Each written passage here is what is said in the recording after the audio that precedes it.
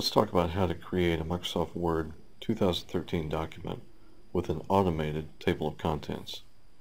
Microsoft Word uses styles to keep track of such things in its documents.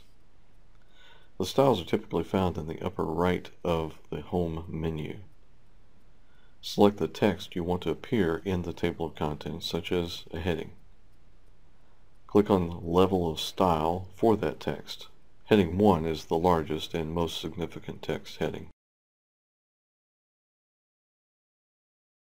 Changing the look and the style is easy. Right-click on the style, then select Modify. Edit the font to look the way you want, then click OK.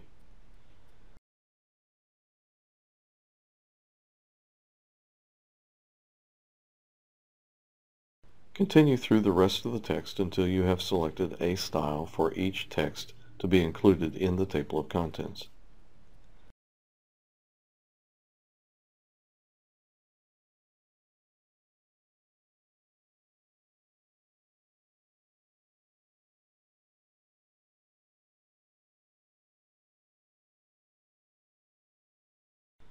Go to the top of the document and make some space for the new table of contents. To insert the table of contents, select References, Table of Contents. Select the style of the table of contents that you desire and it will appear on the page. If it doesn't look exactly right, click anywhere in the table of contents. The entire table of contents will be selected. Change the font size as desired. To change the individual text, such as the table of contents name, select the text individually and format as needed. You're done.